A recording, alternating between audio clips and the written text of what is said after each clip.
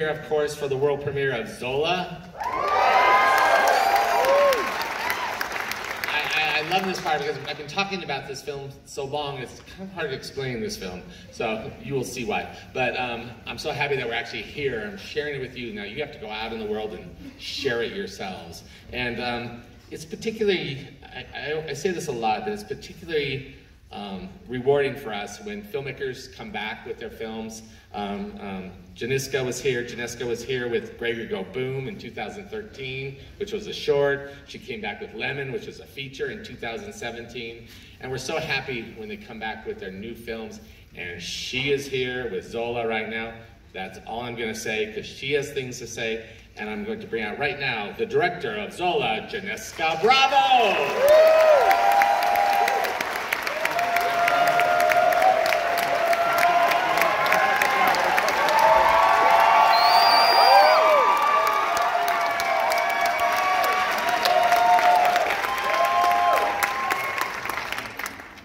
No pressure.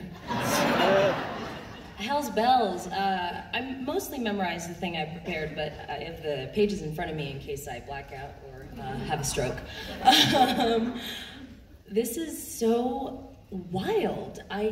Holy shit, I can't even make out faces all the way. It's crazy. Thank you. My first time at Sundance, I was a guest. I was a +1. I was a +1's +1. I was a side. Broccoli, carrots, peas. I got to see 2 movies that weekend, one at the library and one at the Eccles. If you've never been to Sundance, the Eccles is the container you are in right now. And the library is another here in Park City. Lemon, my first feature, premiered at the library. And today, we're here. I'm here. I remember my first time in this room pretty clearly. I did not have an aisle seat. Today I do. Really come up, you guys. At the end of the screening, the lights come up, the room's abuzz, everyone's on to the next, and before leaving, I make an ask. A small ask, a big ask, to myself, to the space, to the world outside of here. In that moment, today felt so far. This moment is not lost on me. I am most grateful. I wish that I had access to a bigger vocabulary so that I could tell it to you better. It is most like a color or a smell or a taste. Hello? Turn off your cell phones, guys. I'm in the middle of something really special.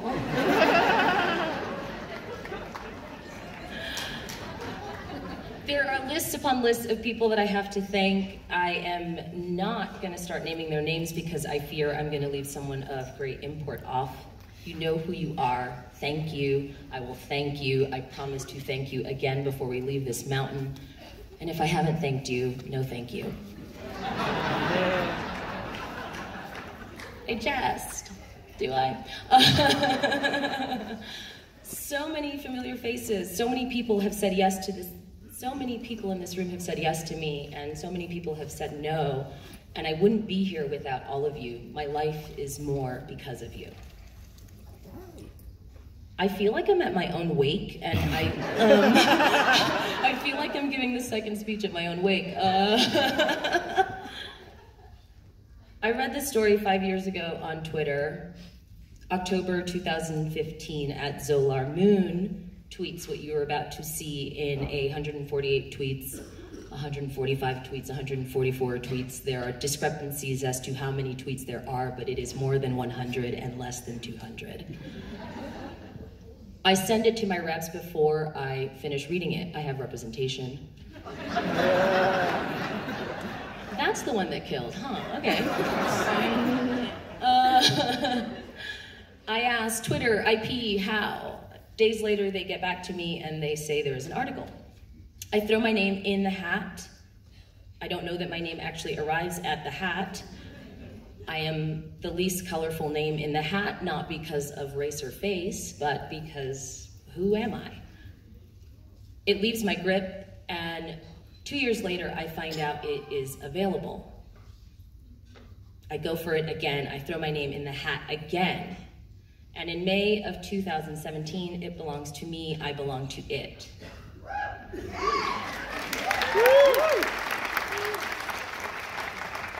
Today felt so far then, but we're here, I'm here. Asia King, you are my hero. Period. This is for the girls and the boys who make the asks big and small when the lights come up. Thank you. Back to the stage, the director of Zola, the wonderful Janicza. Bravo.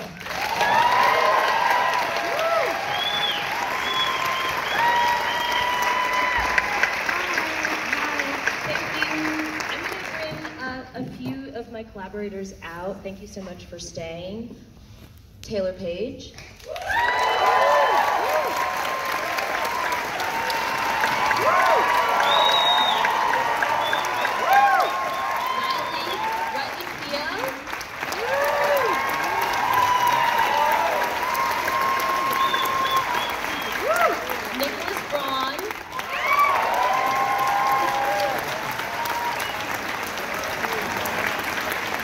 Domingo.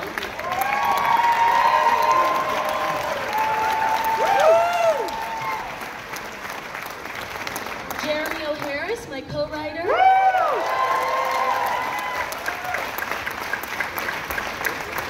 Joi McMillon, the editor of Zola.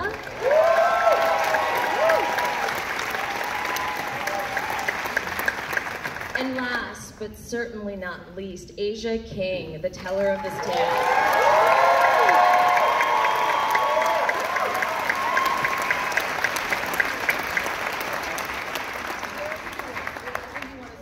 Yes, great. Hi. Hi. So I'll start off with some questions, but if you are compelled to ask something, please raise your hand up high so we can see you. Let's start off with Janicza from the way beginning. When did you first hear about the Zola saga, and why were you so compelled to put this on screen? I read it on Twitter, like I said at the top, in October of 2015 when it came out. I was immediately obsessed. It was the voice, her voice. It was so thrilling and compelling to me, the agency and the confidence that you could set this environment, the environment of this film, and make it funny and upsetting and stressful, but most of all funny, because my space that I feel the most comfortable in is in sort of stressful comedy, and it really spoke to me. Thank you. And it really spoke to me, and I knew that I wanted it. It was, in a way, I mean, she's sort of like a real-life superhero, right? I feel her voice is the voice I wish I had, or maybe the quietest voice inside of me. And in terms of a collaboration, this is such a collaborative. So far. Yeah. Oh. Sorry, guys. It just feels weird. This is such a collaborative effort. Can you talk about your collaborators, from the cast to your co-writer? When did you decide to put this team together? How did you decide to put this team together? I think of everyone on the stage, well, the first is Asia, and so I feel, you know, I'm brought to her, she's brought to me. Jeremy is the second person brought on. He is my co-writer. When I got the job, I knew that I wanted to write this piece with someone who felt perhaps more tethered to their phone than I am, and I wanted to be able to play and arrive at this vocabulary that I felt he and I could do together. I feel like it's better if they talk about it, but you get it. Thanks so much. And then the order is Taylour, then Colman, then Nick, then Riley, and here we are. And Joy's somewhere in there. Yeah. Is this the first time the cast has seen the film, and what are some of your initial reactions? The honest answer is no, but the answer we tell everyone that worked on it, our producers, is no, they've never seen it before. So, but what were some of your first reactions when seeing the story finally up on screen? I think it was like, wow. Oh my God. Oh my God. I think that's what I said, right? Mm-hmm. Yeah, it was something like that. For me, I was like reliving it, so it was a surreal moment. I was kind of frozen. I was wow. It was more like, okay, yeah, that's happened. Yeah. So to see it again and like relive it and see it in film and the way that they nailed it, like, yeah, it was a surreal moment for me. I feel you, wow, girl.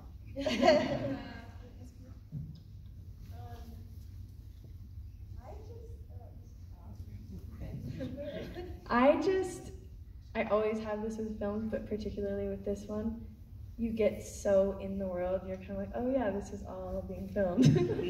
Right. And it was such a fun experience that it was kind of fun to just relive that experience because it was really, I think we all had a great time.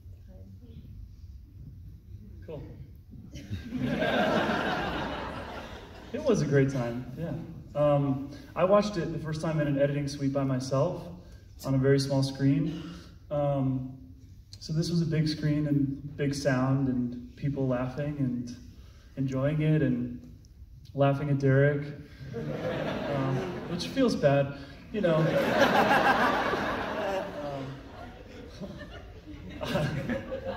He's loyal, so.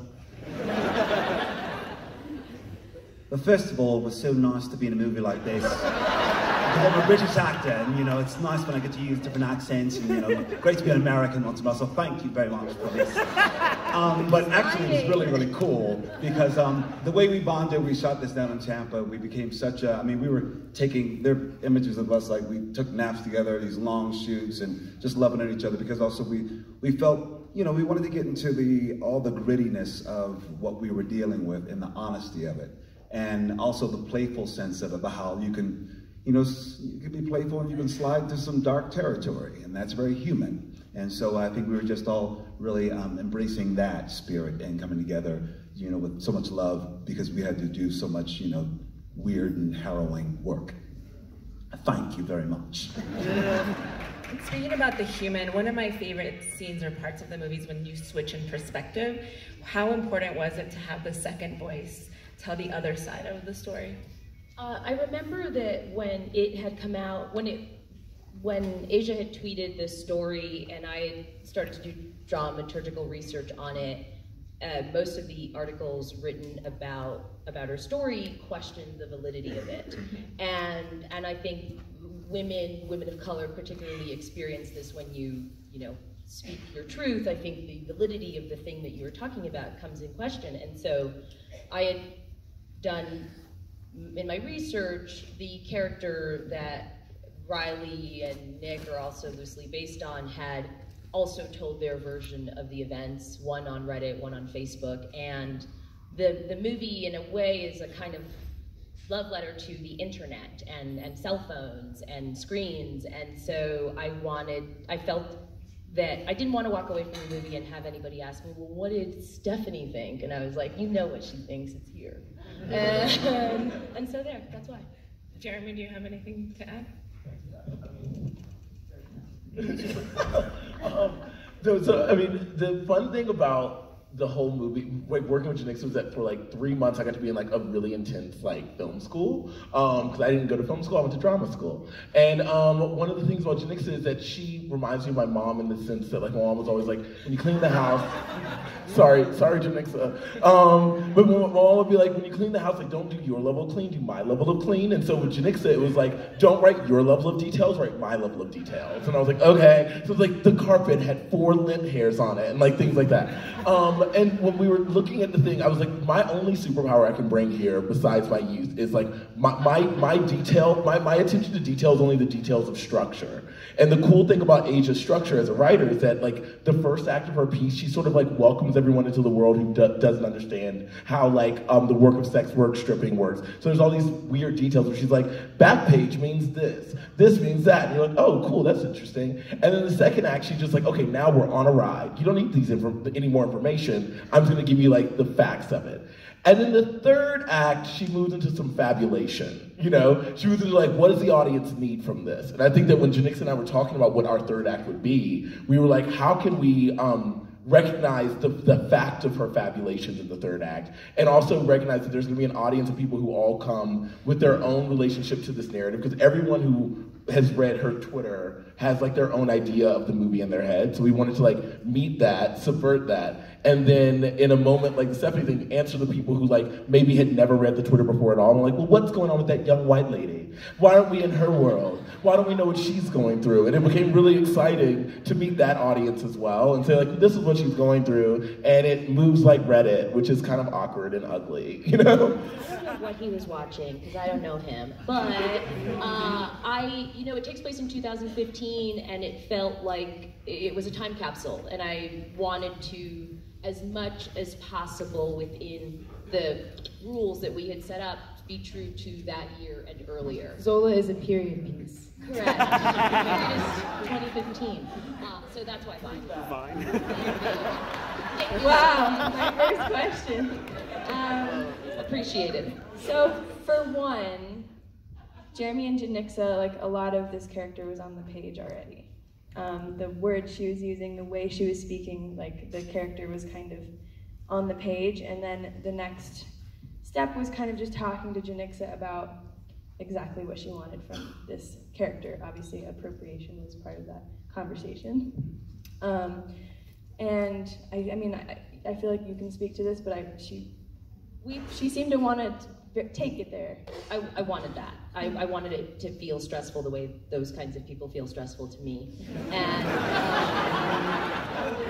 she's in blackface the whole movie. Yeah, she's in blackface. And I think, again, to go back to that thing of validity, it's a black woman, it's a white woman, it's a black woman's story about her relationship to this white woman. I remember when the Twitter had come out, there was this idea of like, the stories come from the ghetto, and Asia was like, actually, I'm from the suburbs. And if you heard her talk, and Taylour talk, and I talk, and our like cadence is sort of similar and tiny. And I just wanted to make sure that, I think there was a version of this movie directed by someone else where Taylour and Riley are swapped. And it was very important to me in my body to make sure that Taylour was what I needed her to be, which was some version of myself, and that Riley was a version of a nightmare. And then, like, just on the specifics, we worked together on the way I was talking, and I would kind of send her voice notes, and she'd be like, yes or no, or whatever. More stressful. More stressful. I worked with a woman named Eris Mendoza on that, and yeah, I just really did what Janicza asked me to do. Hey, this is Eric from IONCINEMA.com. If you want to support us, subscribe below. For more reviews, interviews, film festival coverage from Sundance, Cannes, Toronto, you want to check out these guys on this side.